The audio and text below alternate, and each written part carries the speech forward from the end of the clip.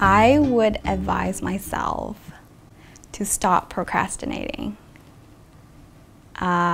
Cramming for exams is never fun, and it generally doesn't work out very well.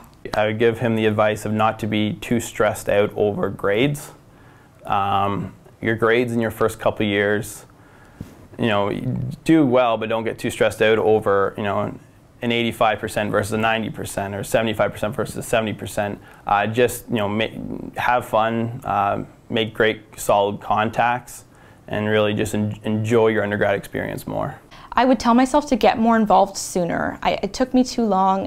It's a big school. I wasn't used to the environment. I didn't make as many friends as I felt like I should have right from the beginning.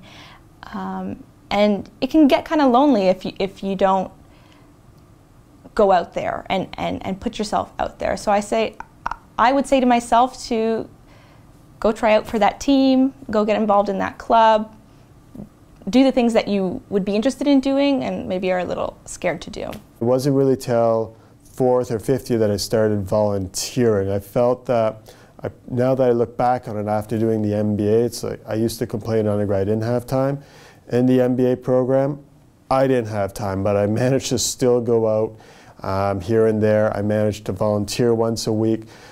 I think it really forces you, when you take on these extracurriculars and volunteer, it forces you to manage your time well. I mean, you have to get it done to do this, so it incentivizes you.